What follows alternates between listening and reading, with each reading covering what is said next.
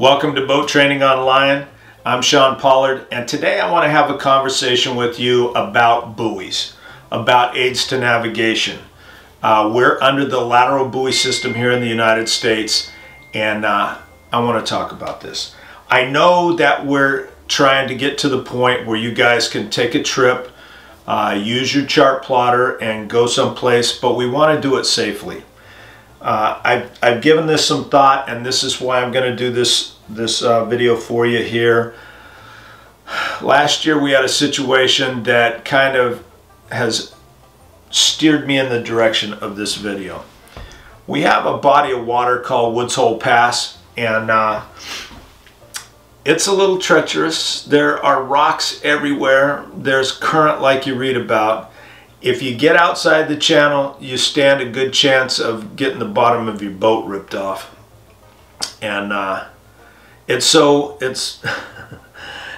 bad that sea tows on one side of the pass and towboats on the other side, and they make a lot of money in this area. So anyway, my partner and I were leaving Woods Hole, and I look down the pass and I see this cabin cruiser coming down, and it's flying. And I look and I'm like, that guy's taking every one of those red buoys down the wrong side. And sure as all get out, man, you're just waiting for the bump, you know. And God looks out for idiots, man. This guy's just flying right by.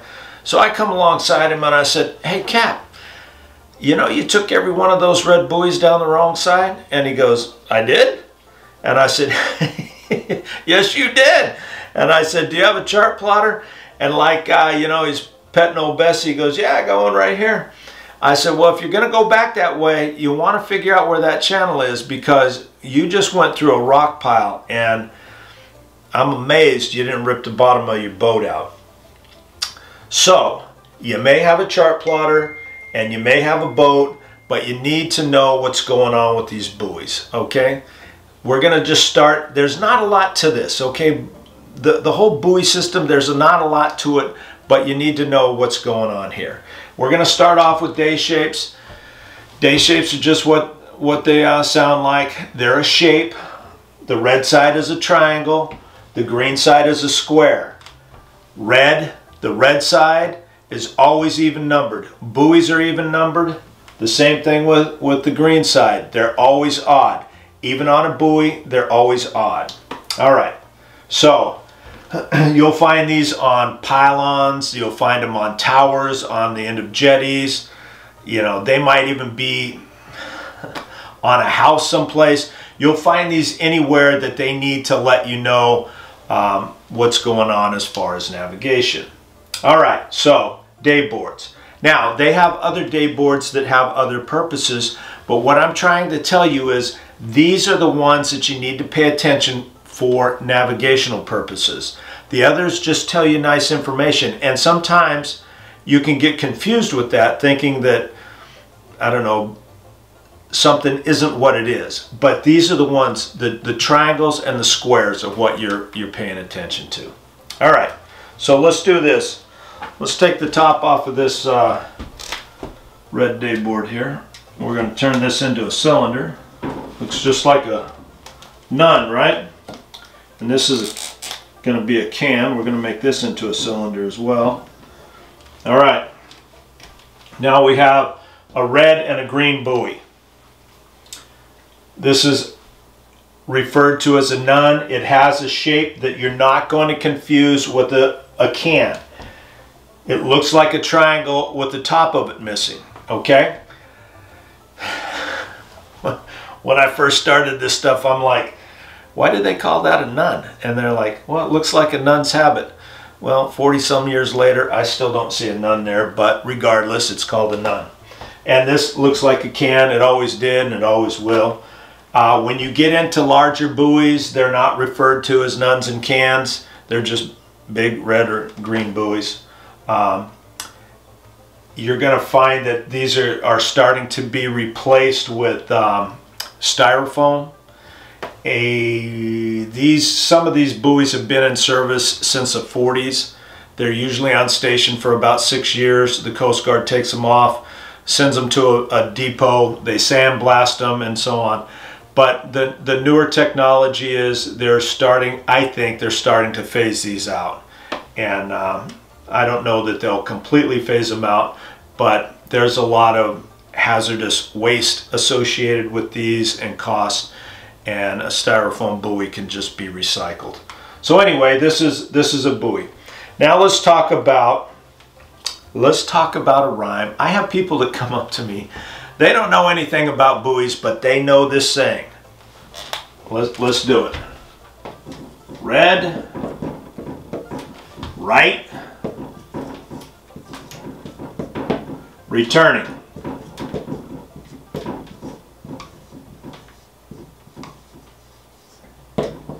Returning. I'm going to tell you right now, that is wrong. That's incomplete. And this is why that guy took all those buoys down the wrong side. Because people say this stuff all the time, and it's not correct. The rest of it is from sea.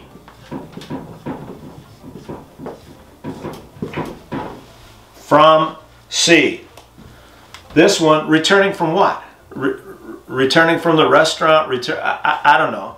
But that is incorrect, and this jams people up, man. You need to know that these things are all laid out returning from sea. It's vitally important, okay? This guy in this cabin cruiser didn't just want to see if he could rip the bottom of his boat out. He just didn't know what he was doing. He didn't know whether he was returning to sea or from sea.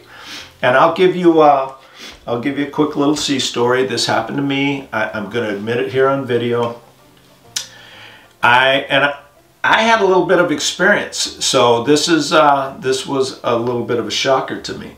But I come into this inlet and I'm going to go around this island, and I'm taking all the red buoys. I'm returning from sea, taking all the buoys down the right side, and everything's going good. I get down to the end, and my intent is to go all the way around this island. Well, when I get to the back side and I start going around the other side, the buoys are all different now. I'm like, oh, what the hell's going on here? Why are these red buoys? Then it dawns on me, I'm returning to sea. I was returning from sea, coming in, and now I'm going back out to sea. So my red buoys are not going to be on the right side. They're going to be on the left side. I'm returning to the ocean, okay? So sometimes when you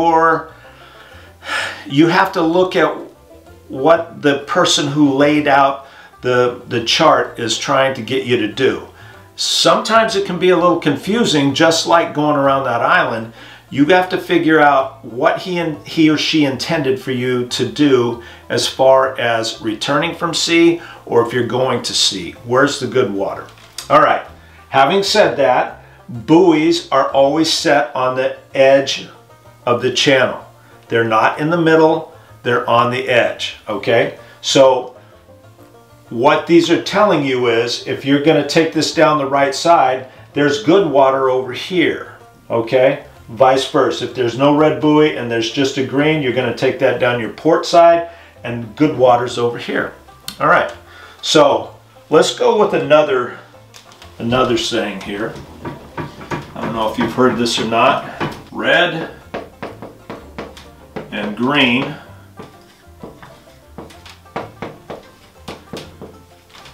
go between.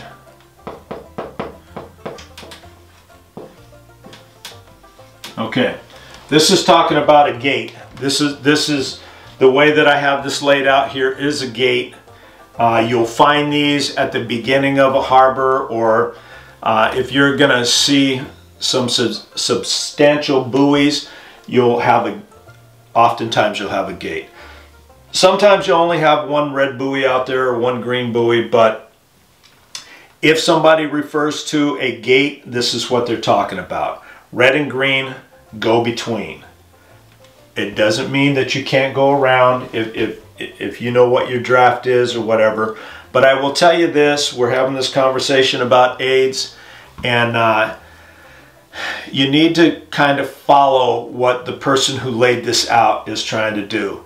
Figure out what's going on and try and go with what they're trying to tell you on these charts. Let's talk about a different kind of buoy that you're going to see. We're going to take these numbers off because this is a dual purpose buoy. All right, got one over here. When I first started, these were called junction buoys. They've been changed to preferred channel buoys. It's the same thing. There's a junction. This is the main channel, but it's also telling you there's a secondary channel over here. You can take this buoy down either side. Same thing for this. The primary use of this buoy is as a green buoy, but you can also treat it as a red buoy. And these are lettered. This, whatever. Not numbered. It can't be numbered because it's not a true red buoy. It's serving two purposes, so it has to have a letter on it. Okay? We'll also sometimes mark wrecks if the main channel's over here and they may put these. I don't see that very often, but sometimes they do. But you will definitely see these marking two different channels. All right. Next is lights. Okay, I could do an entire video on lights, but I'm just going to we're going to do the Reader's Digest version on this. When you have a red light on a buoy, it's just blinking, hey, I'm over here, I'm a red buoy. If you're returning from sea, take me down your right side, blah, blah, blah. But when you come across an aid and it's flashing really fast, that's an indicator. It's trying to get your attention. Something's going on over here. If you get near me, you better pay attention because we've got something going on over here that we want you to pay attention to. It might be a wreck or a rock or something that could really make you end up not having a good night. Our system is the lateral buoy system, but we have a couple of different areas where it's still the lateral buoy system, but it will change. The ICW, the Intercoastal Waterway. It starts in New Jersey, Manasquam Inlet, I believe, Manasquam, and you can go down, around, and all the way to Mexico. And, you know, the purpose of this channel is for you guys to go do stuff like that. Go out and make some memories, man. Go have some fun. But when you get into the ICW, it's a little bit different. They're going to have a yellow. They're going to have a yellow decal, and that makes the Intercoastal Waterway. And you might have a red buoy with a yellow square on it. So this is a red buoy, but as far as the Intercoastal Waterway is concerned, you're treating this like it's a square, like a red buoy. You remember we talked about a square is a day shape for a green. Well, that's what it is. You might have a triangle on a green buoy. If you're going to go into that, it's not a big deal. Another thing too, let me say, on the ICW with these triangles and stuff, if the main body of the United States is on your right, you take all the red or the triangles down your right side.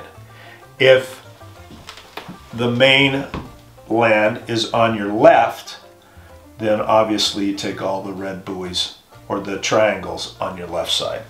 So returning from sea is just a little bit different. It's dictated by where the mainland is as opposed to if you're returning from sea. Also, western rivers have the Mississippi, the Missouri, all of the waters that are coming out of the Great Lakes. They have a little bit of a different nuance too, so if you're going to operate in those, figure out what is a little bit different than the lateral system. I think the ICW is probably more, they have more stuff going on than the western rivers.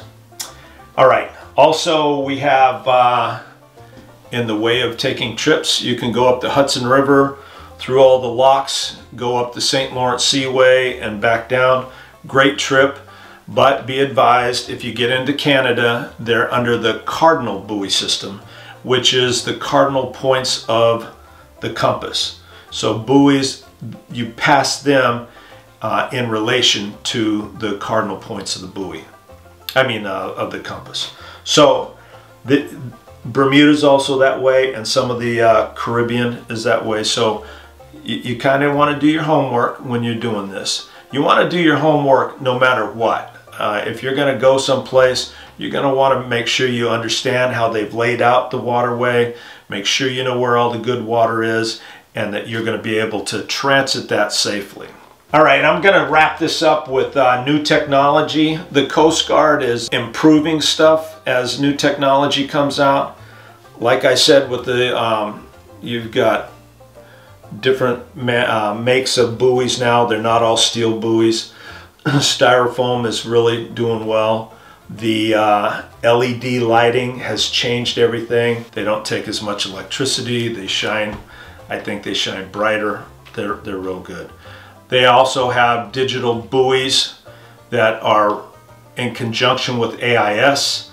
They project them right on your chart plotter, even though there may not be a buoy there. If a buoy is supposed to be on your plotter and it sinks, or for whatever, we have a lot of ice buoys up here, and when endangered, they'll remove them, but they're still on your chart plotter. They don't take them off. So there's some cool stuff. I can't. You're gonna understand that I think chart plotters are really the cat's ass here, and I'm not joking. They've changed everything.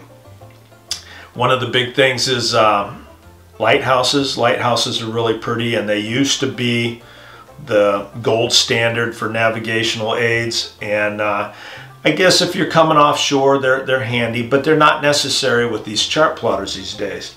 So what the Coast Guard is doing now is they've automated these things where if you need that sound producing device, you go to a specific channel, you key the mic, and it'll activate the remote sensor on the lighthouse, and it'll start sounding.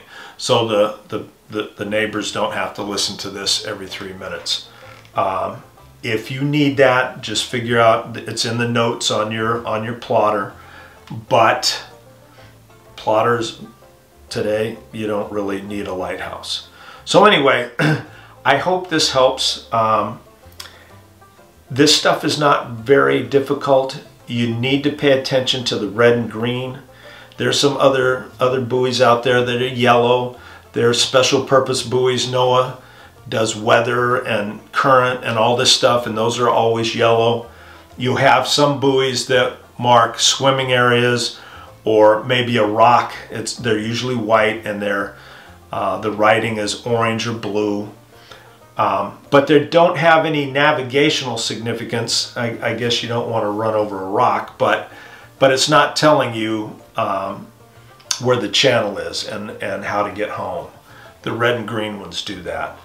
I will also say in a non-lateral buoy system, we have what we call mid-channel buoys.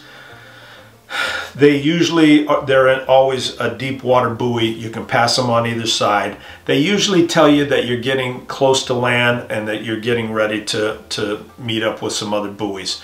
They're red and white, vertically striped. They have a big orange ball on them. Sometimes they're lit, sometimes they're not. If they're lit, they send out the light is a Morse code alpha. They can also be equipped with what they call a Raycon, and on your radar it'll put a pulse on your radar when you sweep it, and again that's Morse code alpha.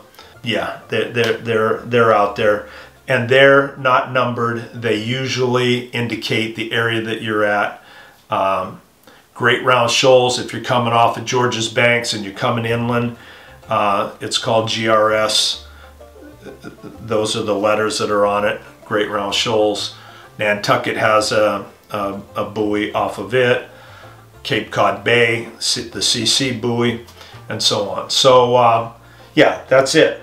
All right, so this was a necessary video for us to start making these plans to go someplace. You have to know which side of the buoy that you're going to take down. You have to know if you're returning from sea or you're going out to sea. And I hope that I've made my point on that. All right, we went over 100 subscribers this weekend, and I am tickled. Thank you very much. I appreciate it. My intent was to try and reach as many people as I could. I know, everybody says, well, why don't you just go on somebody's boat and show them this stuff? That's one person. I'm hoping that I can reach as many people as I can here on this, and I appreciate all the subscriptions, and I appreciate you. We're going to continue with our life jacket stuff, and we're going to continue with this stuff. We're going to start laying out track lines and getting you all squared away as far as going someplace. All right, I appreciate you. Thanks for tuning in. Hit the like and the subscribe and all that stuff, and tell your buddies about it too. I appreciate it. Thank you.